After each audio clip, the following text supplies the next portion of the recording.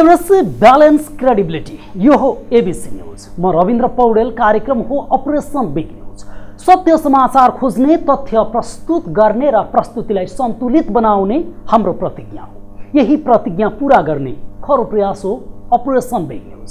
जनसरोकारका हरेक विषयलाई हामी बिग न्यूज बनाउँछौँ र हरेक बिग न्यूजको अन्तर्कथा खोज्दै दर्शकका अगाडि अपरेसन गर्छौँ। फरक समाचार र गहिरो समाचार दिने हाम्रो प्रयास निरन्तर जारी छ।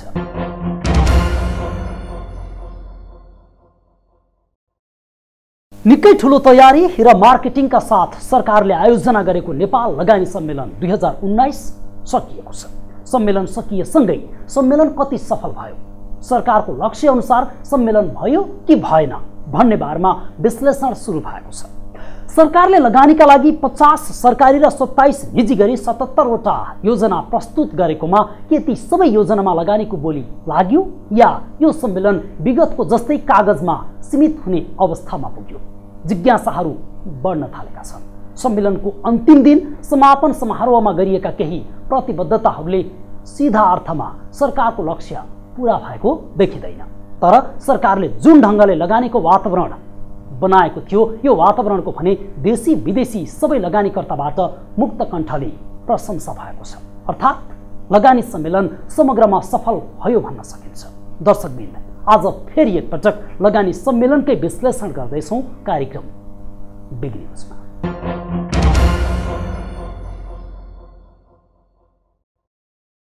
वैदेशिक लगानीलाई आकर्षित गर्न शुक्रबार र शनिबार गरेको नेपाल लगानी सम्मेलन लगानीकर्तालाई उत्साहित बनाउँदै सकिएको छ। यदि यो सम्मेलन सफल भएमा 5 वर्ष स्थायी सरकारको समृद्ध नेपाल बनाउने अभियानका लागि ऐतिहासिक हुनेछ। निजी क्षेत्रका लागि लगानी भित्राउने उत्तम समय पनि बन्नेछ।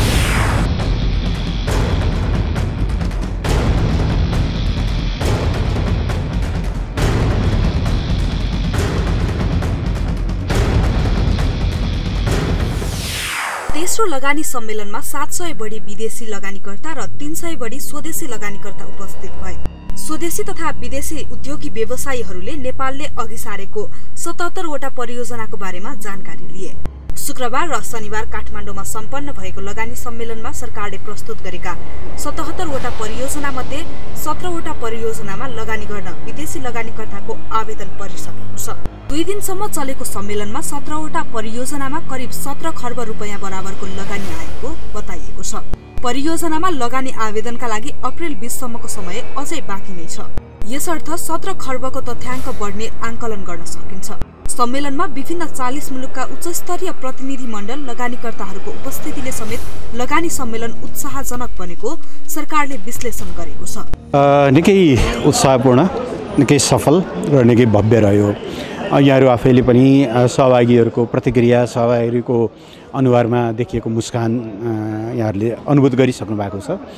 पहिलो त हाम्रो आह्वानलाई स्वीकार गरेर जति ठुलो सङ्ख्यामा 40 देशबाट 700 भन्दा बढी प्रतिनिधिहरू, 300 भन्दा बढी कम्पनीहरूको प्रतिनिधित्व जुन भयो, यो उपस्थिति आफैमा पनि एकदमै अर्थपूर्ण थियो।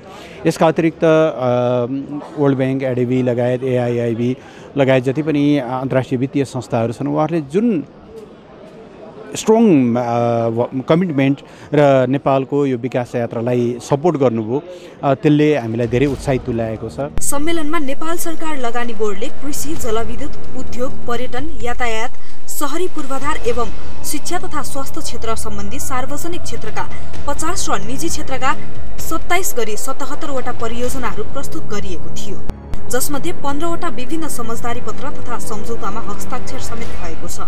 Our journey just starts from here. This summit is the beginning of our journey towards our collaboration towards prosperous Nepal and happy Nepal. So finally, for those foreign delegates who have traveled all the way and shared your thoughts, views and shared your resources with us. विगतमा संक्रमणकालीन अस्थिर राजनीतिक अवस्था, लगानी मैत्री कारणको अभाव, असुरक्षा आदि कारण लगानीकर्ता नेपालमा लगानीका लागि त्यति चासो दिएका थिएनन्। नेपालमा लगानीको लागि वातावरण समेत बन्न सकेको थिएन। तर तेस्रो लगानी सम्मेलनमा लगानीकर्ता उत्साहित बने। सम्मेलन अघि सरकारले लगानी मैत्री वातावरण बनाउनका लागि धेरै नै मेहनत गर्यो। ऐनहरू संशोधन गरिए। यो सम्मेलनले साँच्चै नै नेपालमा अब लगानी गर्न कुनै समस्या छैन भन्ने सन्देश समेत दिएको छ। the summit is a good beginning to showcase Nepal as investment destination. The real success will be when formalities are completed, financial closure are made, plants and equipments become operational. I hope summit will trigger the chain reaction which will ensure the success.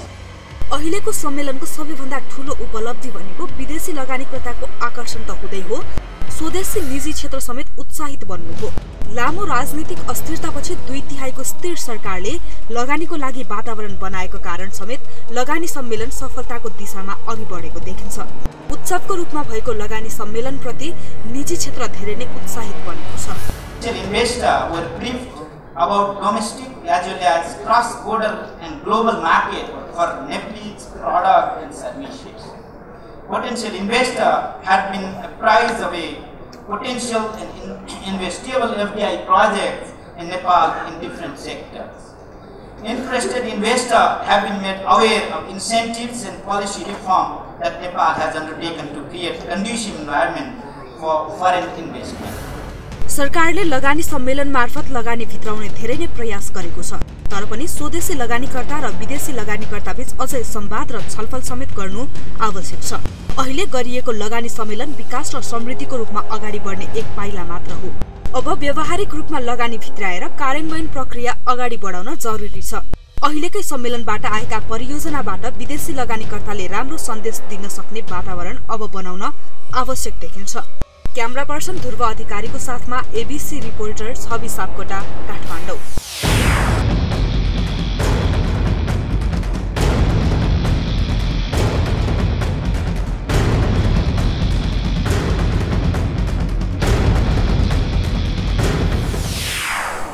लगानी सम्मेलनमा 40 देशका 600 बढी लगानीकर्ताको उपस्थिति रह्यो।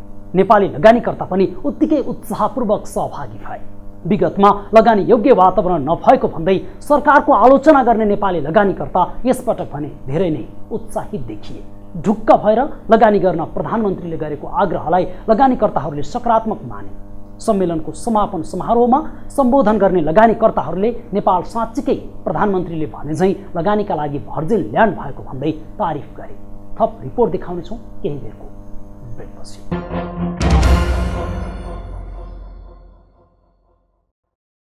नेपाल लगानी सम्मेलन निजी क्षेत्रमा ठूलो उत्साह दिँदै सम्पन्न भएको छ। तेस्रो लगानी सम्मेलन समापन हुँदै गर्दा 15 वटा सम्झौता भयो भने 11 आयोजनामा आवेदन समेत भरेको छ। करिब 30 खर्बको लगानीको प्रतिबद्धता आउने अपेक्षा गरिएको सम्मेलनमा 17 खर्ब भन्दा बढीको प्रस्ताव आइसकेको छ भने प्रस्तावका लागि समय अप्रिल 20 सम्मको समय बाँकी नै छ। सम्मेलनको व्यस्तता र अझै तयारीका लागि लगानीकर्ताले समय मागेकाले समेत लगानीमा बोली लगाउने समय अपुग भएको सरकारी बुझाइ छ।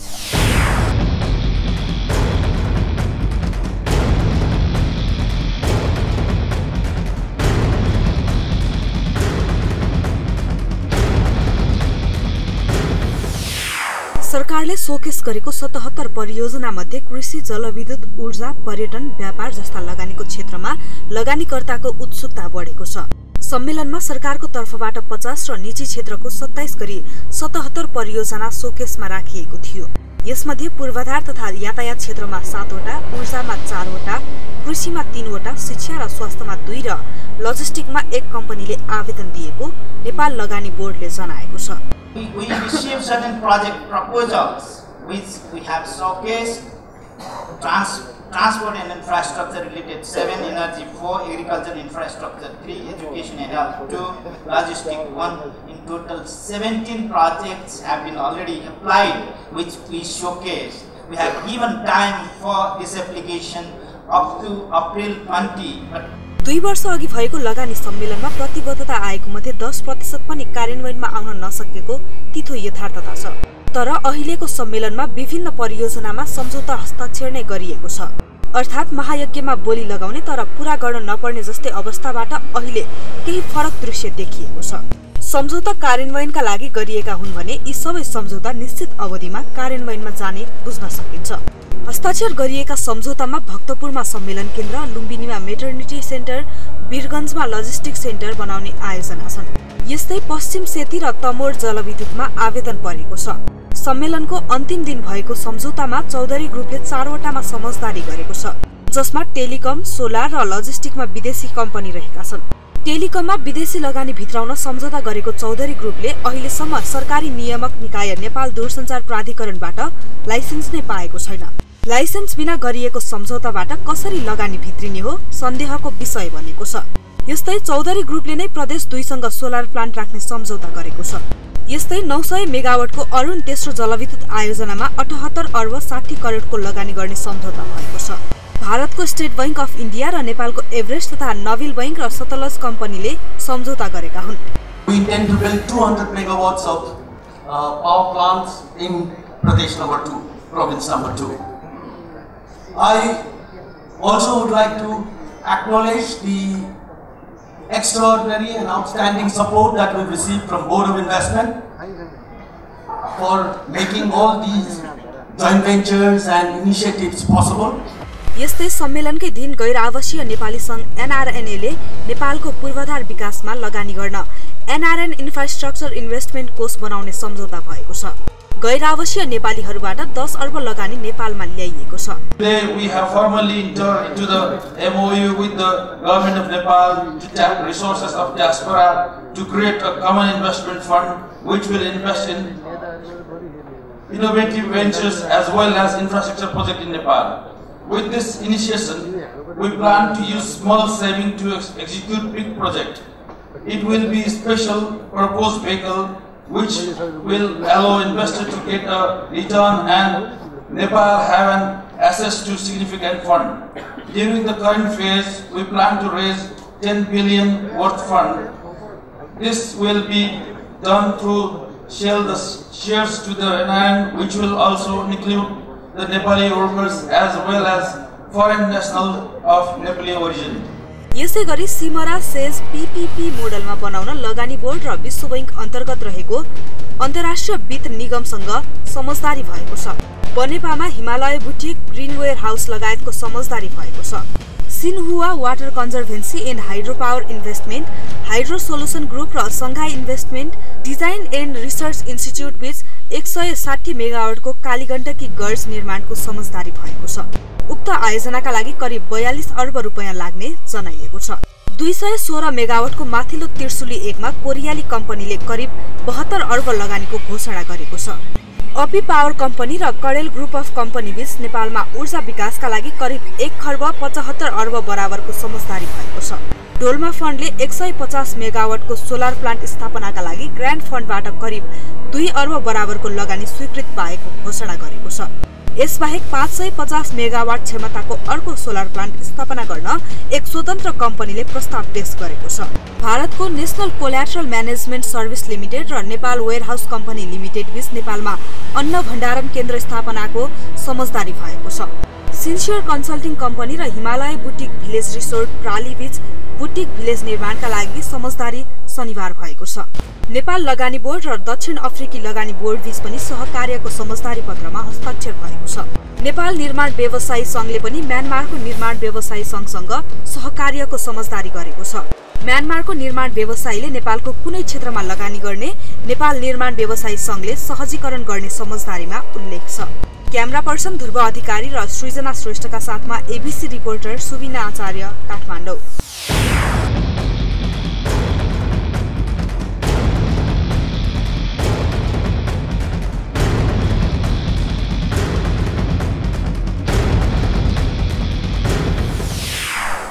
नेपालमा स्थिर सरकार बनेको छ। मुलुकको समग्र विकासका लागि विभिन्न परियोजनाले गति लिएको छ। यसका साथसाथै कानुनी तथा नीतिगत संरचनाले विदेशी लगानीलाई उत्प्रेरित गर्ने वातावरण बनेसँगै लगानीकर्ताहरू नेपालमा लगानी गर्न इच्छुक देखिएका छन्। यसै कारण पनि नेपालका विविध क्षेत्रहरूको अध्ययन गर्दै नेपालको आर्थिक विकासमा सहयोग गर्न तत्पर छन् लगानीकर्ताहरू। अब बल सरकारकै कोठमा पुगेको छ। सरकारले लगानीकर्तालाई कति रिझाउन सक्छ उसको अबको व्यवहारबाट देखिनेछ। रिपोर्ट देखाउनेछौँ एकैछिनको ब्रेकपछि।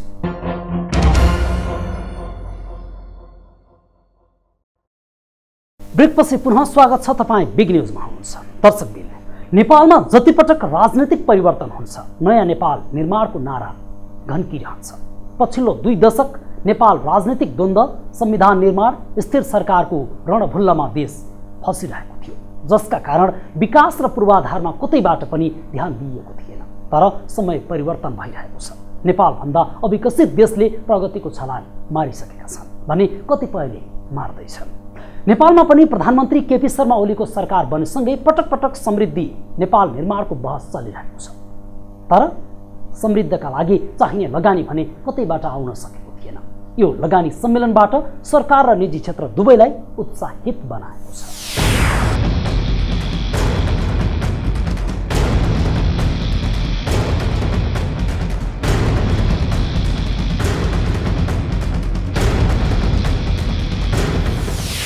हुन त यसअघि पनि 2 पटक लगानी सम्मेलन भइसकेका थिए नेपालमा। 2 वर्ष अघि पनि नेपालमा लगानी सम्मेलनबाट 13 खर्बको प्रतिबद्धता आएको थियो। तर त्यो प्रतिबद्धता कागजमा मात्रै सीमित भयो। केही प्रतिशत मात्र लगानी भित्रियो। कारण प्रष्ट थियो, नेपालमा लगानीको उचित वातावरण थिएन। लगानीकर्तालाई तिम्रो लगानी सुरक्षित छ भनेर सम्झाउन सक्ने आधार नै थिएन। तर 2 वर्ष बितेपछि समय बदलिएको छ।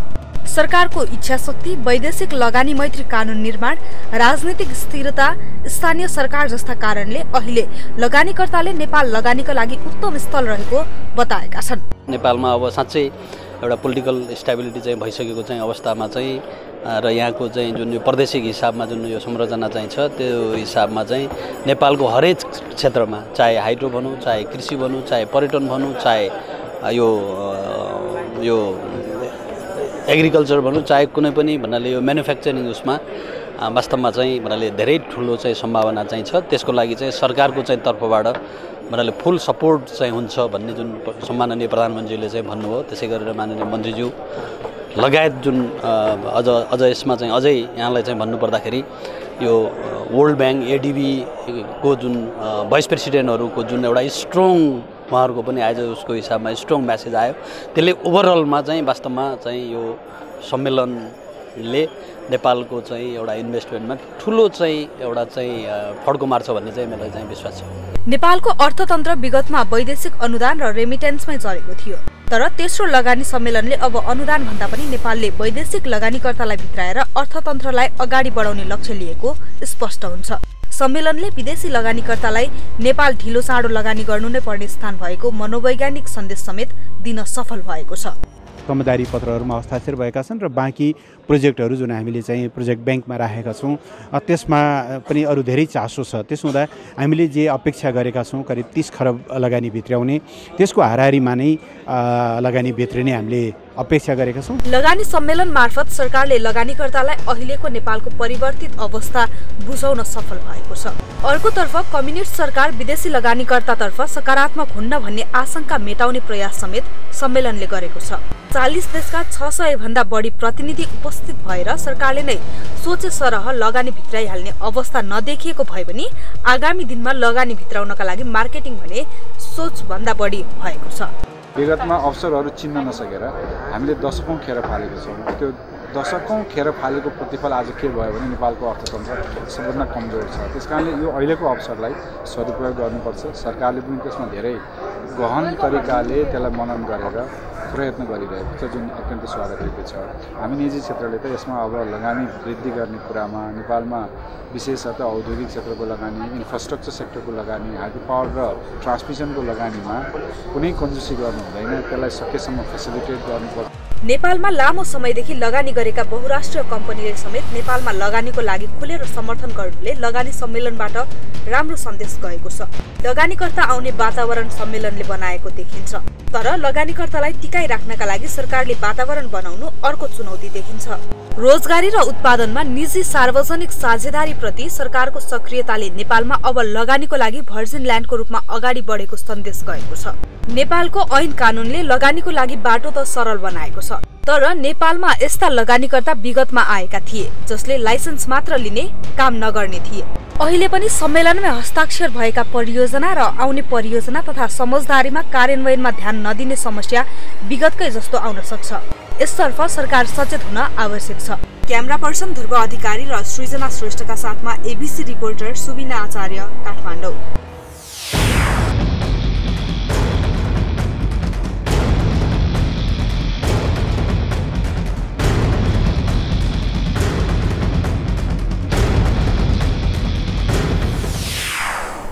लगानी सम्मेलनमा 600 भन्दा बढी विदेशी र 300 बढी स्वदेशी लगानीकर्ता उपस्थित थिए। यी मध्ये कोही विदेशी नेपालको अवस्था मात्र बुझ्न आएका थिए, कसैले लगानीको बाचा समेत गए, तर जो आए सकारात्मक बनेर गए।